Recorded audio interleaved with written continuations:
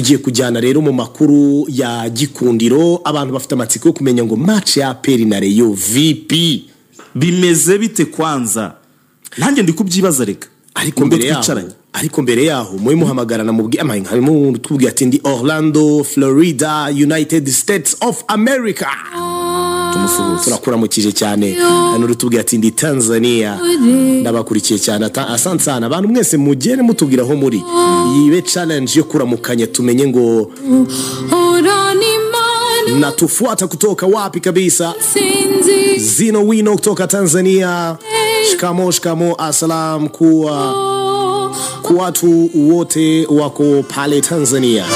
Hanyuma rero twebwe reka twigendere mbere yuko tujya kuri match ya APR na Rayon ifite amakuru uyu munsi. Reka tubanze tubabwire ko Rayon Sport ifite umukino wa gicuti muri iyi weekend. Twatangiye tubabwira ko ikipe ya Rayon Sport igomba gukina na Polisi mu mpera z'iki cyumweru, ariko ku munsi w'ejo ubwo ikipe ya Rayon Sport yari itegereje confirmation ya nyuma byaje kurangira bidakunze ko ikipe ya Polisi ikina n'ikipe ya Rayon Sport. Singiye kuvuga ngo byanyuze muri iyi nzira byagenze gutya. Ikipe ya Rayon Sport nk'ikipe yateguraga umukino wa gishuti yamaze kuganira n'umutoza basaba ko bagumya gukina imikino ya gishuti. Byabaye ngombwa ko rero ikipe ya Rayon Sport ihita ishakisha ikindi gisubizo cyihuse, ihita ishakisha undi muntu witeguye, ihita ishakisha undi muntu udafite ikibazo cyari cyo cyose ugomba gukina n'ikipe ya Rayon Sport kuri uyu wa gatandatu. Byarangiye rero inkuru ntago ikiri mu magambo gusa, ugiye no kumbuga nkoranyambaga z'ikipe ya Rayon Sport wahita ubibona graphique nziza cyane. Umurerwa Delphin yakoreye muri Cote d'Ivoire ikazi kagera hano mu Rwanda, iriho ko ku itariki 12 z'ukwezi kwa 10 2024 isa 9 z'amanywa stade yitiriwe Pere.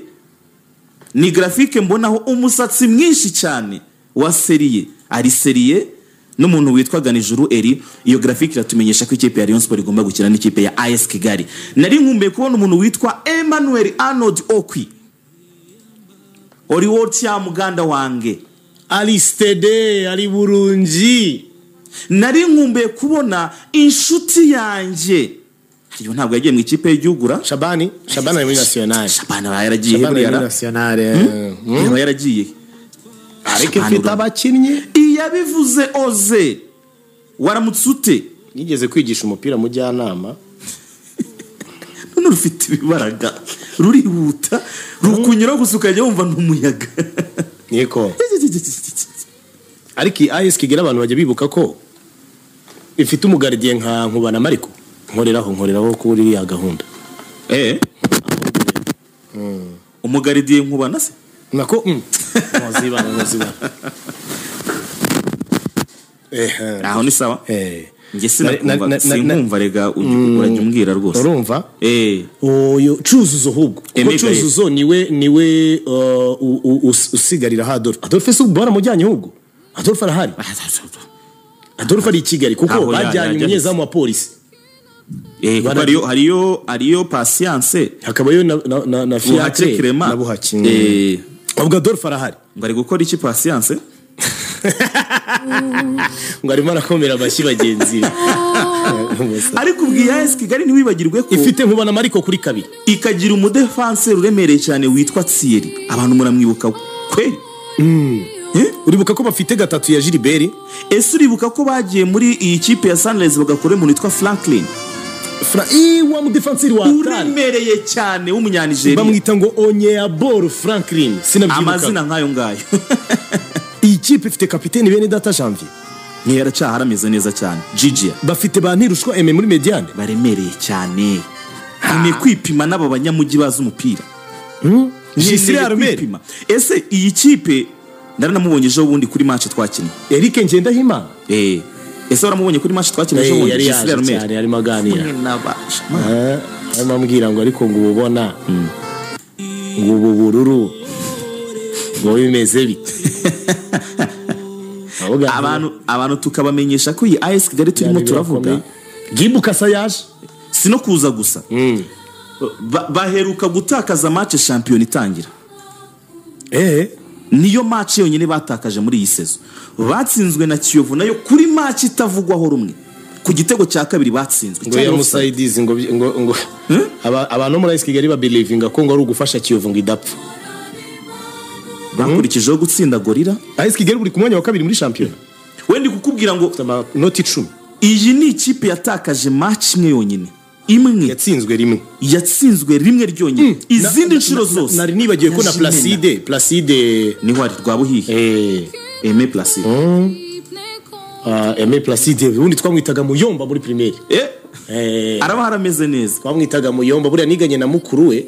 Placide ni muto, Placide ashaka kuba afite nk'imyaka 24 itari yo kubeshya, 24 itari yo kubeshya cyane rwose, siko yaba ari muto Placide, kuko Placide niga muri mu mwaka wa gatandatu, Placide yigaga nko mu wa gatatu cyangwa wa kabiri, ariko akaza kudukina muri interclass niganaga na mukuru witwa Iberi uramubona bita Pike, ndamubona nabigeze gukina umupira bigira uyu na Young Grace ntabwo shobotse mu buzima bwanjye, njye nibaza ukuntu nahuye nawe topic banayihinduye namutse urumva. ubwo niganaga na Pike, none petit frère we yiga mu wa kabiri, twe twiga 6e, none babona twa dufite imyaka nka 12, noneho bakabona turi kuzana umwana w'imyaka 8 ngadukire, bigaga mu wa gatandatu Rwabuhiga muri deuxième. Ni mutoya kandi ntabwo ari ukuvuga ngo gusibira ibiki, ni mutoya kabisa uyu mupeti. Barumva Rwabuhihi Aimé Placide, reka tumuramutse papa we cyane, bamwita Rwabuhihi nawe Innocent, papa wa Muyomba. Bona abantu bikanombe nzi gutya n'abapeti nzi bakira abana rwose. Urumva nawe ari muri AS Kigali. Iyo kipe rero niyo turi buze gukina, ifite abatoza batoje Rayon Sport, ikagira n'abakinnyi banyuze muri Rayon Sport. Ibyo rero bigasobanura ko naka derby kagiye kubera hano mu mujyi wa Kigali mu gihe tugitegereje ko champion izagaruka. Ubwo muri abo harimo Eric Ngendahimana na Adolphe, nibo bayivuyemo vuba. Yego bahafa ahangaha. Iyo Shabana bahari nawe yakabaye abo gatatu cyane, ariko ntazaba hari kuko ari mu ikipe y'igihugu. Ikipe ya Rayon Sport rero nyuma yo gutsinda match ya Mukura, umutoza Robertinho n'umuntu utarumvaga gukina match ya Mukura yaravugaga ngo iyi narayibonye, ibyo bakina sanzwe mbizi, nituza no gukina ndibuze korerwa cyane no gukina nabo, there is no new challenge ndibuze kubona kuri uyu mukino. Abantu baranabibonye kuri match yasabaga ubuyobozi bw'ikipe ya Rayon Sport ngo ese birashoboka ko mwanshakira ikipe nshya itandukanye niyo twigeze gukinaho. Icyabaye bakomanze kuri polisi mbere, nanabikubwiye ko polisi twagombaga gukina muri iyi weekend, ariko birangira polisi yari tarasubukura imyitozo, basubukuye imyitozo kuri uyu wa mbere. Bakoze kuri polisi abatoza ndetse n'ubuyobozi bw'ikipe ya polisi bubwira Rayon Sport ko batarasubukura imyitozo, batanze ikiruhuko kirekire ku bakinnyi mu rwego rwo kugira ngo baruhure amaguru, bongere basubire ku murongo neza kuko n'ikipe yabaye urutonde rwa shampiyona, bongere basubukura imyitozo bameze neza, abakinnyi babonye akaruhuko. Icyo gihe rero Rayon Sport yashakaga umukino wa gishuti. Rayon Sport yari yasubukuye imyitozo ku munsi wo kuwa gatatu, igomba gukina match ku munsi wo ku cyumweru. Polisi yo yari itarasubukura imyitozo, ayisubukuye kuri uyu wa mbere. Umutoza rero witwa Robertinho nyuma yo gukina n'ikipe ya Mukura yaravuze ngo nta kibazo, mwambwiye ko hari ikipe twagombaga gukina kuri iki cyumweru itabonetse, birashoboka ko weekend itaho kugira ngo mpugire mu myitozo gusa mwashakira undi mukino wa gishuti nkakina. Nkeneye gutunga ikipe ikina, nkeneye gutunga aba bakinnyi cyane kuko mfite squad nini, harabona ajya ngira umwanya wo kureba, focusinga kuri 11 mfite, nka focusinga kuri 20 ndibuze gukoresha ku mukino. Ariko abakinnyi bari hanze y'abandi 20 nakoresheje ku mukino bo n'abakinnyi bahagaze bate. Niba mfite nka rinye y'imbere yose, nihagira ugira ikibazo, ese nibizabu gutangira bundi bushya njye gushaka umukinnyi uri buze kwinjira, aho kugira ngo bizangendekere bityo rero reka aba mfite batagiye muri equipe nationale nasanzwe nkoresha cyane, abari baragize ibibazo by'imvune nkoresha iyi periode yaho champion idahari basubize ku rwego, ku buryo n'igihe nzakenera umwe muri bo, babiri muri bo, batatu muri bo cyangwa 10 muri bo, nzasange bose bari tayari. Niyo mpamvu rero kuri uyu wa gatandatu ikipe ya Rayon Sport igomba gukina umukino wundi wa gishuti n'ikipe ya AS Kigali. Ikipe ya Association Sportive de Kigali twatangiye tugaragaza strength, tugaragaza ubushobozi bwayo. Gibu Kasagi Bakira nabo bakorana, nabo baraza kungukira cyane muri iyi match. Muri iyi minsi turashakisha uburyo twabona Claude na Joseph bazi batubwira uburyo ama ekipe yabo yiteguye, ariko iyi ni match abantu bari buze bemerewe gutangira kugura amatike reka turebe niba yageze muri systeme yaratarageramo maze gucekinga mukanya ariko ndimo ndabaza ngo ndebe exactly igihe amatike ari buze kugerera muri system ahubwo nawe wamfasha gupushinga oya niba yashyiremo tangire bagura amatike rwose niba yashyiremo turebe kuko match yo kwa gatandatu umuntu agomba gutangira kugura itike rwose ku munsi wo kwa gatatu haracyarimo aya Mukura abantu bagire vuba match rero ni kwa gatandatu saa 9 ibyo bubibitsa ahantu Amavubi arakina kuwa gatanu nta gahunda yindi iri kuwa gatandatu Amavubi azakina kuwa gatanu iki kiruhuko cy'ama equipe nationale rero wikibaza ngo nzajya he witangira guhimba impamvu ngo biragenda gutya ngo ese ngo bizagenda bite oya zana na famille ndabakeneye kuri uyu wa gatandatu tariki 12 z'ukwezi kwa 10 2024 azaba ari saa 9 tujye mwapere nkeneye abareyo mwuzuri ya stade nkumbuye kubona Kigali Pele Stadium yuzuye nkeneye kongera kubona kuva kwa Seburengo ukazenguruka ukagaruka kuri iki gice skori bayiparitseho imodoka ariko wakoze inzira imeze nk'iy'urushinge rw'isaha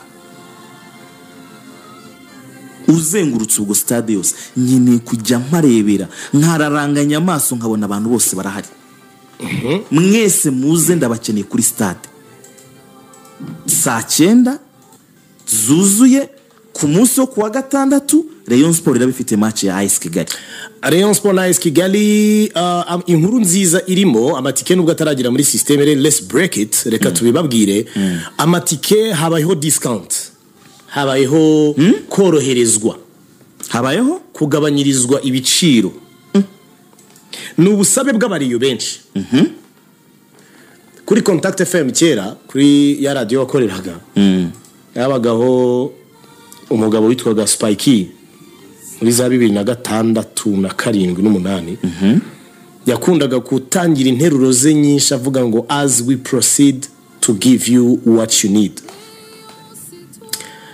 natwe rero we only give you what you need abakunzi ba Rayon Sport bagaragaje impungenge zabo kuko ibihumbi 3 ari amafaranga menshi kuri match amicale ariko byanatekerejweho binaganirwaho n'ubuyobozi bwa Rayon Sport burangajwe imbere na Roger bemera ko igiciro cyagabanuka ubitike ya make kuri match ya Rayon Sport na Association Sportive de Kigali izaba ari amafaranga ibihumbi 200 harashize igihe kinini abantu batari match ya 2 muri Rayon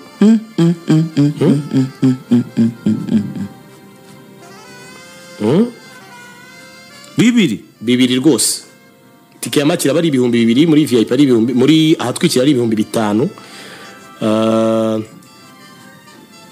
aha muri VIP birabari ibihumbi 10 muri VIP ibihumbi 20 wemerewe kwinjiza imodoka muri compound imbere umuntu yavuga ati iyi match tuyitegure neza pe iyi match tuyitegure neza kuko iyi ngira dufasha guhuga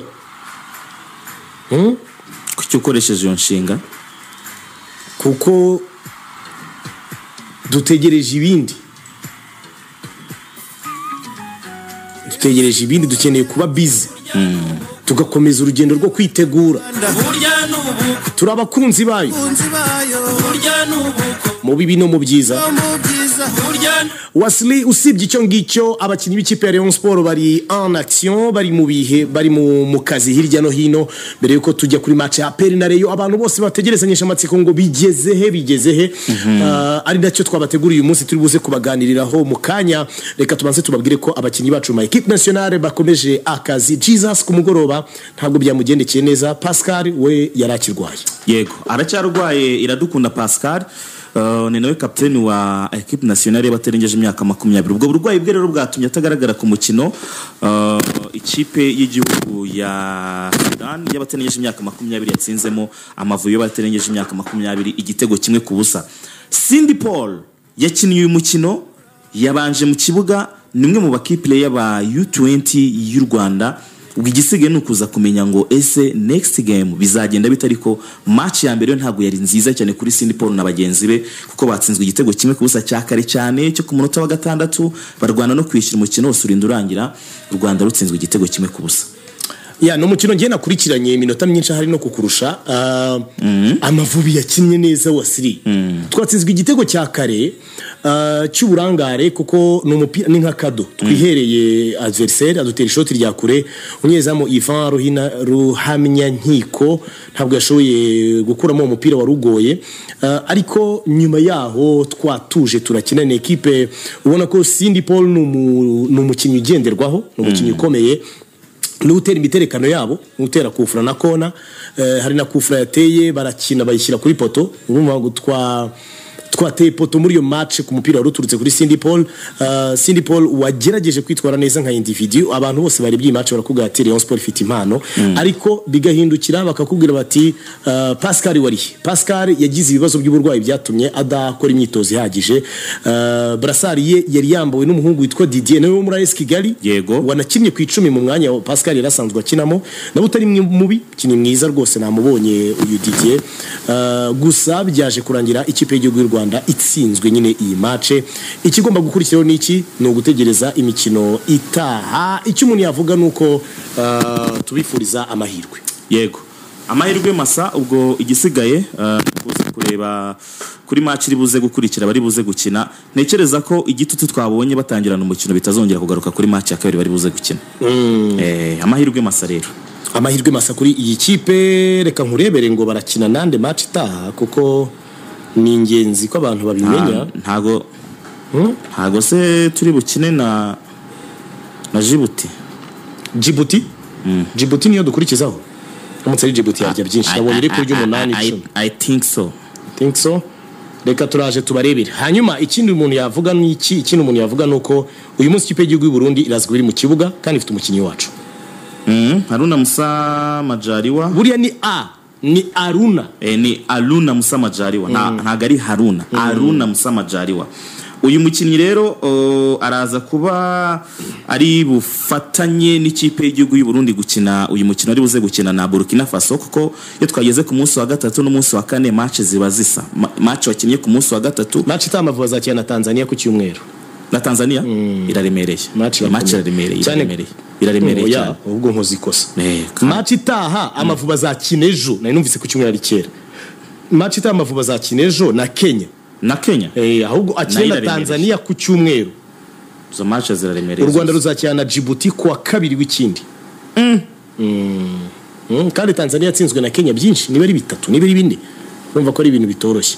Ubwo rero wari ukomeje kuri ekipe y'igihugu y'u Burundi. Ibyo uvuga nibyo rwose. Djibouti niyo tuzasorezaho ku itariki 15 z'ukwezi kwa 10 cyane. Yego, niyo tuzasorezaho kabisa. Ubwo rero wari ukomeje ku ikipe y'igihugu y'u Burundi. Intamba nazo ziraza kuba ziri mu kibuga none zirakina n'ikipe y'igihugu ya Burkina Faso. Ubundi kira gihugu bakita ngo ni pays des hommes intègres. Pays des hommes intègres ari umuntu wabyitiriye hano.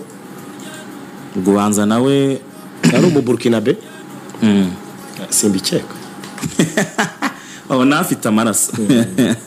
So ubwo amahirwe masa rero kuri Haruna Musa Majaliwa ndetse na Rukunda Abdul Rahman Paplek kuko nawe bari mu itsinda rimwe n'ikipe y'igihugu ya Malawi n'ikipe y'igihugu ya Senegal, Burkina Faso nizo kipe bari mu itsinda rimwe. Bari bitwaye neza batsinda Malawi mu rugo, batsindwa na Senegal muri Malawi, ariko barajya muri Cote d'Ivoire niho bari bahageze already. Barakina n'ikipe y'igihugu ya Burkina Faso. Rero umuntu yabifuriza kugira amahirwe, kuhirwa ngibyo iby'ikipe z'ibihugu. Ubwo ibindi tuzabigaruka ejo tuvuga ku ikipe y'igihugu yacu nayo irimo yitegura umukino wa equipe nationale ya Benin bazakinira muri Cote d'Ivoire. Nabo abantu bategerezanyije amatsiko ngo bimeze bite kuri match ya APR na Rayon, noneho bigezehe kuko bitugomba kujya tuba updates ku makuru tuba dufite cyane ko tubibakurikiranira. Ariko mbere na mbere turi kumwe na Canal Plus imikino gushaka itike y'igikombe cya Afrika irayitugezaho, irayitwereka cyane. Twarabibabwiye match y'u Burundi uyu munsi iracaho, abantu ntibaze kurangara, abantu ntibaze kugotwa. U Burundi na Burkina Faso match iraca kuri Canal Plus Sport ya mbere. Yego, ni nayo shene nabonye ikunda guca imikino myinshi yo muri Afrika. Abantu rero ubwo n'umuntu waguze abonema y'ibihumbi 5 iyi match yayireba cyane rwose biraza kuba bitamugoye. 5 rwose iyi match nayo wayireba. Ni saa moya z'ijoro nibwo iyi match iza kuba. Turaza kuba turi inyuma ya Aruna Musa Majaliwa ndetse na mugenzi we witwa Rukundo Abdul Rahman Papley. Baraza kuba bari mu kibuga rero none nkuko twabivugaga. Reka twambuke mbere yo kugenda tubabwire ko uramutse ushaka kugura abonema ya Canal Plus ukaba uri ahariho hose mu Rwanda na amafaranga makeya. Bitanu baguha abonema yitwa Ikaze, hanyuma ugatanga amafaranga ibihumbi 10 bakaguha iyo bitazamuka ibihumbi 20 nizamuka na siporo ibihumbi 30 ni ubuki, hanyuma ibyo ngibyo byose ukaba wanabyongeraho icyo bita ibihumbi 12 wongera kuri izo abonema bitewe n'amahitamo yawe. Ukabona iyo bita English add-on iguha n'amashene ya Super Sport.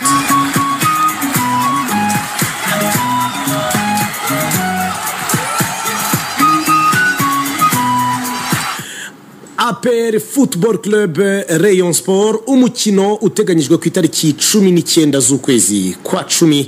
Ibyawo bikomeje kuba agaterera nzamba. Mwari muzi ko twabaza iminsi tubabwira ngo biraterwa na equipe nationale wa Syria. Wajemo nakandi kantu noneho amakuru mfite. Nk'umunyamakuru pana nk'umuvugizi wa Rayon Sport kuko ntitwabibwiwe mu buryo buri officiel. Nuko hatumijwe inama ya komite nyobozi ya League. Inama izaterana ku munsi wo kuwa 5. Inama Rayon Sport itatumiwemo izafata umwanzuro kuri iyi match nibiba cyangwa itaba. Subiramo ako kantu. Inama iteganyijwe ku munsi wo kuwa 5. Inama ya board ya League. Muri board ya League harimo abayobozi batandukanye barimo Haji Mudahera n'uwa president wayo, umuyobozi wa Gorilla. Vice president wayo yitwa Afande Retired Colonel Richard Karasira, chairman wa APR. Iyo komite kandi irimo umuyobozi wa Adax Football Club witwa Juvenal Mvukiyehe. Harimo umuyobozi wa Gicumbi Football Club witwa Desire Desos. Hakabamo n'umuyobozi wa Bugesera Football Club witwa Gahigi. Abo ngabo nibo bazaterana bagafata umwanzuro kuba iyima ubusabe bwa APR Football Club ubwo kuba match itaba bohabwa agaciro cyangwa ntibuhabwa agaciro. Gusa information naguha nuko iyo nama Rayon Sport itayitumiwe. Iyo nama ntituraba turimo yishwe kereka niyagira igihinduka. Rwose inama iri buze gufata imyanzuro ireba umukino Rayon Sport igomba kwakira. Ntabwo Rayon Sport iza kubi inama iri buze kuvamo imyanzuro yatugiraho ingaruka.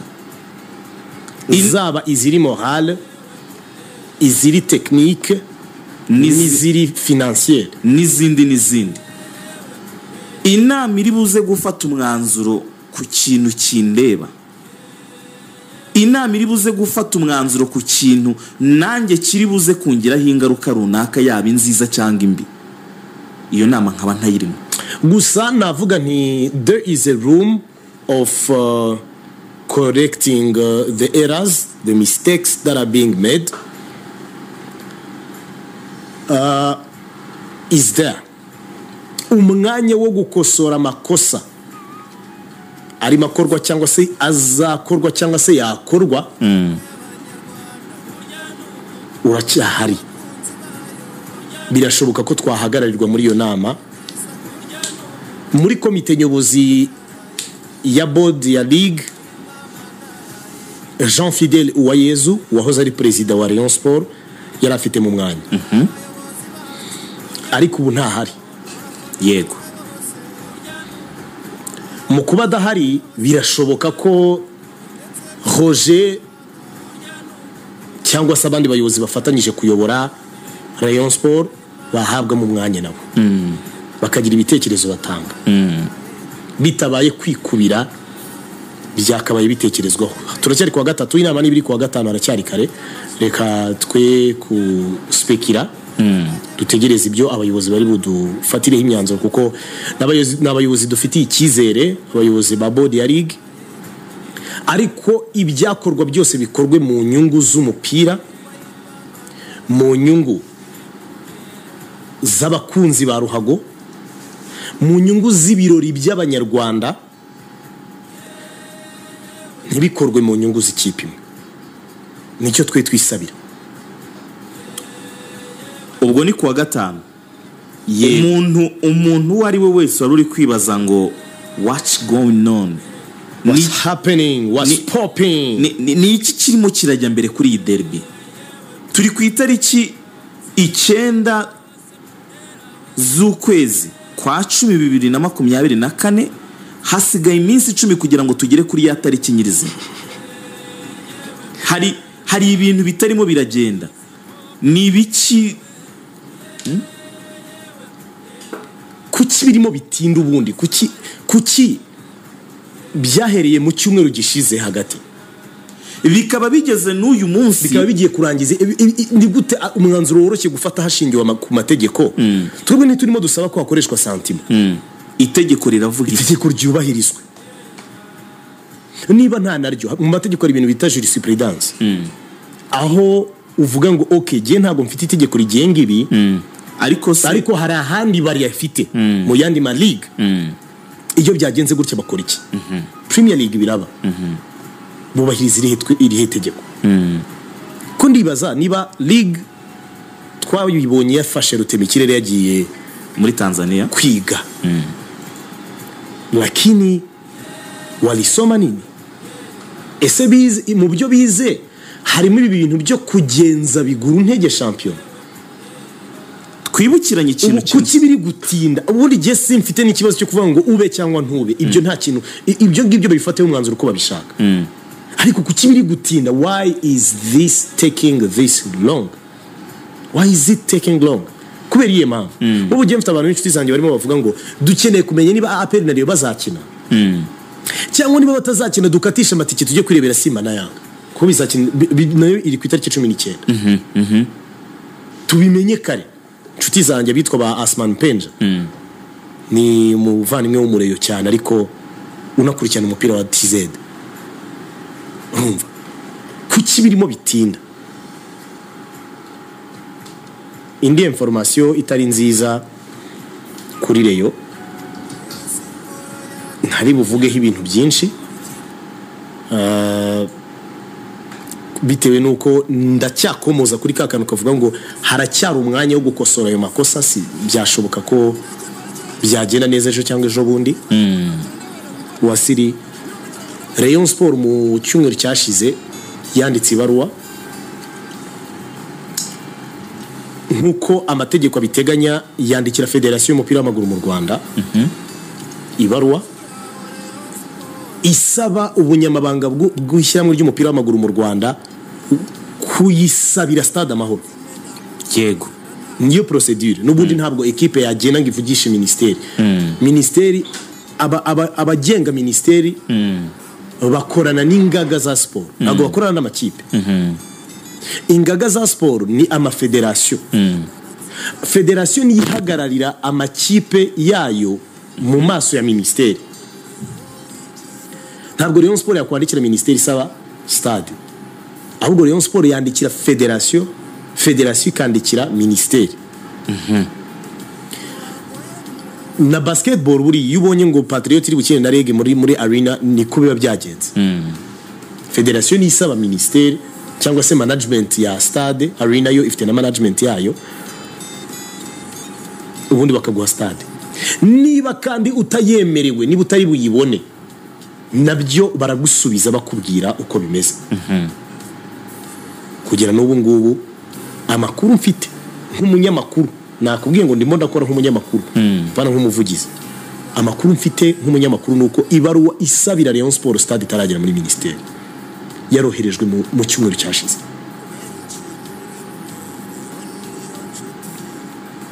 impamvu ihari bakavuga ko ngo umunyamabanga wa Ferwafa adahari ariko office irahari ntabwo bigoye kohereza ibaruwa ni ikintu ahari akaba afite n'imashini akomeza n'imirimo yindi.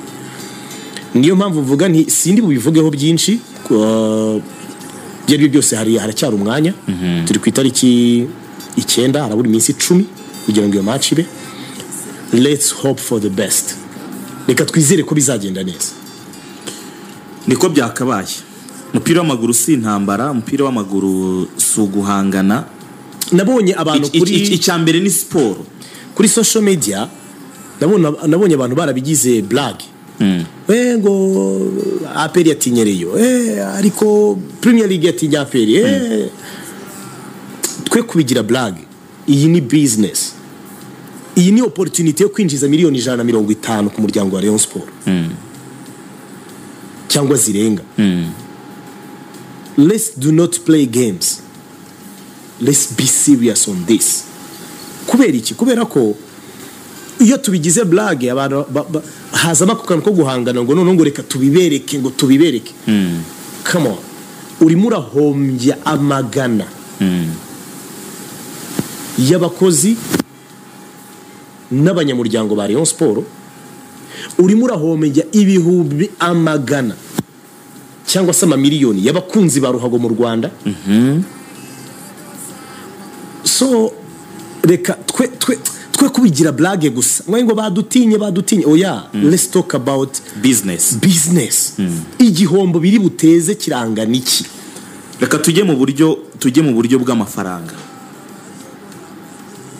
Iyi stade Amahoro kuri match nk'iyi Rayon Sport ifite uburyo iteguramo events zayo. Ifite uburyo zitegura. Ababonye nka Rayon Day umunsi w'igikundiro, ikipe ya Rayon Sport igerageza ibishoboka byose kugira ngo nibigiye gukora event nk'iriya imaximize ku kijyanye n'amafaranga ari buze kuvamo. Rayon Sport match igiye kubera muri stade Amahoro nibwo bwa mbere rigiye kwakira y'ubwayo match igiye kubera muri stade Amahoro.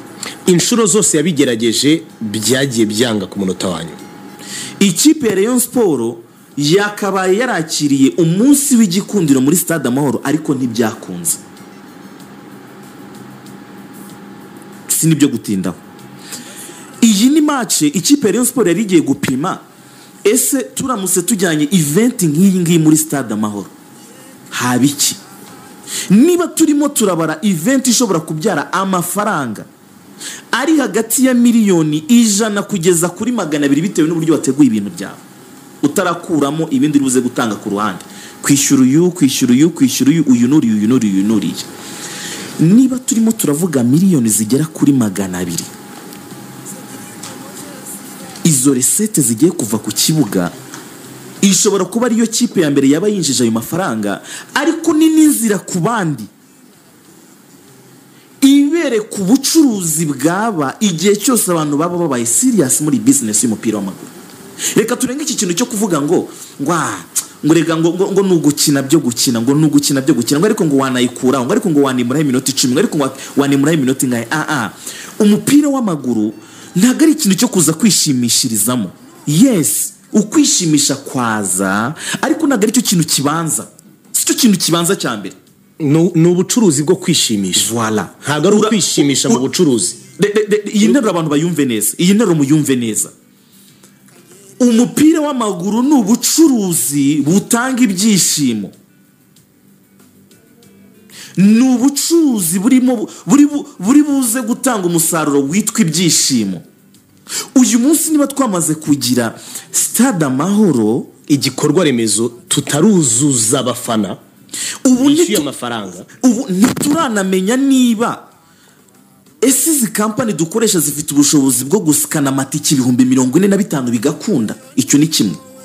Kabiri, ese mu gihe iyi stade yaba yuzuye abantu 45,000 ari event y'umupira w'amaguru, aba ba stewards dufite ku kibuga bashoboye ikintu cyitwa gucunga umutekano? Gatatu, abantu 45,000 bicaye muri stade neza, stadium announcer afite ubushobozi bwo kuvuga kugira ngo ziriya bafure bose babe bumva basubirize rimwe. Kane, ese bano bantu 45,000 birashoboka ko bakicarira muri stade icyarimwe bakaba babasha kubonerwa amafunguro buri wese agataha anyuzwe. Ibi byose ni experience nshya abantu bagomba kubona ku itariki 19 z'ukwezi kwa 10. Niyo mpamvu ndimo ndasaba abantu bose bo muri ligue, ntabwo turimo turaganira ku mukino gusa, turaganira kuri experience nshya igiye kugaragara muri siporo yo kumenya ngo haba iki bigenze gutya abantu 45,000 bose baramutse bishyuye amafaranga yabo, twabinjiza dute, bakinjira bate, baba entertained bate, bakigirwa umutekano, amatike yabo ari buze guskanwa te, n'abantu banga. Iyi ni experience nshya twagakwiye kubona kwanza. Ariko nanone nibwo bwa mbere ikipe yo mu Rwanda yaba yinjije amafaranga agana gutya avuye ku kibuga gusa. Why can't you be happy for that? Why can't you? Iki ni ikintu cy'ubwacyo cyo kwishimira, turenze ibindi bintu byose. Iki ni ikintu cyo kwishimira. Niba mwibikoze rero n'indi zabikora. Iyi ni inzira nziza yo gutangira kwiga ngo uyu mupira w'amaguru uyu nguyu abandi bagize ubucuruzi, twebwe twagize ibyishimo gusa, twatangira inzira nshya yo gucuruza. Kuko Robin, uyu munsi iyo ubonye izo 200,000 zivuye kuri stade Amahoro, biroroshye ko ushobora no kuvuga ngo ngewe nzategura indi event muri stade Amahoro, niba havamo 200,000 iyo event imizambyarira amafaranga nakoresha ku isoko mu yindi sama. 200,000 ujya ku isoko ukagura abakinnyi. Niba ibyo bintu rero ari ibintu byose bishoboka, niki gituma twima experience imeze nk'iyo? Why? For the interest of one club. Kuki ayo mafaranga yose rega turimo turavuga ntabwo yinjira mu ikipe imwe? Uyu munsi hari abo bantu baba stewards w'imyakazi, hari abakobwa bagombaga gukora ku kazi ka protocol, hari aba MC bagombaga gukora kuri uwo mukino. Barakubwira ngo hari abantu barenga 380 babona akazi muri stade Amahoro iyo habereye event. Niki gituma wowe muntu umwe ubuza kurya abantu 380?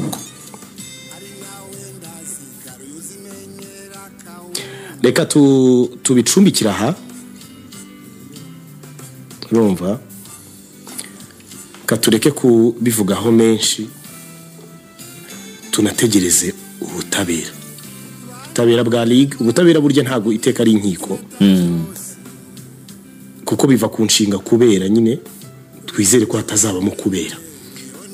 Hari ikintu kimwe cyo gutekereza, iyo wicaye ku ntebe iri buze gufata umwanzuro, ufite itegeko mu kiganza cyawe ari ugomba kuryubahiriza, hari ibintu bibiri byo kureba. Iyo urebye side imwe iri focus no gutekereza ibiri buze kuba ku inside, the damage icyo uri buze guhombya urundi ruhande. Ibyo ni ibintu byo gutekereza. Niba uri umuntu wicaye ku ntebe wireba ubugi bw'iburyo bw'inkota, wirengagiza ubugi bw'ibumoso bw'inkota, ni ibintu bibiri byo kurebaho. Usabwe wowe muntu uri muri uyu mwanya ufata icyemezo, usabwe kuba hagati nk'ururimi. Iki itegeko rivuga kikubahirizwa, icyo kintu itegeko ririmo riravuga kikubahirizwa. Hari abantu bari kugwa mu mutego wo kuvuga ngo sorry to say so, mbere na mbere mbanje kwisegura. Hari abantu bari kugwa mu mutego wo kuvuga ngo Rayon Sport impamvu ngo ishaka iyi match ngo nuko ngo igiye gukina na Aperi cyangwa igiye kugira ngo kugira ngo yitabare ngo ibone amafaranga ngo bigende bite. Reka nongere nibutse ikintu kimwe abantu. Iyi stade Amahoro match zose abantu murimo muraganiraho ziyo kipe Rayon Sport igiye gukina nayo, izo match zose kwinjira byari ubuntu. Kugera no kuri match y'ikipe y'igihugu y'u Rwanda na Nigeria bro. Focus ya Rayon Sport si yo kipe. Focus ya Rayon Sport iteye irya. Ese mu gihe tubonye event nk'iyi ngiyo muri stade Amahoro, turi buze ku experiencinga gute bijyanye no guhostingira mu Mahoro? Nibwo bwa mbere bigiye kuba kuri Rayon Sport.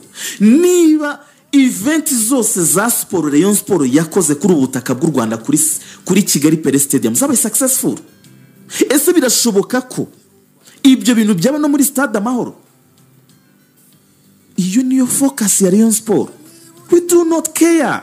Ntabwo turimo turareba ngo Rayon Sport ngo igiye gukina nande. No, we don't. iyo tariki 19 niyaza kuba ari match ya Muhazi, niyiza kuba ari match ya Viziyo, Rayon Sport yari kubiri gushyiraho imbaraga nk'izi ngizi murimo murabona. Ni nayo mpamvu turimo turasaba abantu bo muri ligue, niba nk'abafana mu babayobozi mwe kujya muri izo pressure ngo wowe mera nk'umuntu ahubwo utari no kureba n'ibyo bintu, kuri kirukuri rwanira icyo kintu kirukuri. ngo bavuze ko ngo twatinye ngo reka duhangane. Wala urahangana iki? Come on, calm down. Mbere na mbere banza utuze. Uri umuyobozi wishingira kuri icyo gitutu cy'abantu. Impamvu uri ku mwanya w'ubuyobozi nuko hari abantu bagutrustingiramo, hari umuntu abonye ubwo bushobozi bwawe bwo kuba umuyobozi. Sasa rero bishyire mu bikorwa, bereke buri muntu wese impamvu uri umuyobozi. Katutegereze kwa gatanu. Tutegereze kwa gatanu. Tunabashimira ko mwaduhaye amatwi yanyu muri iki kiganiro cya none Rayon Time yo ku itariki 9 z'ukwezi kwa 10.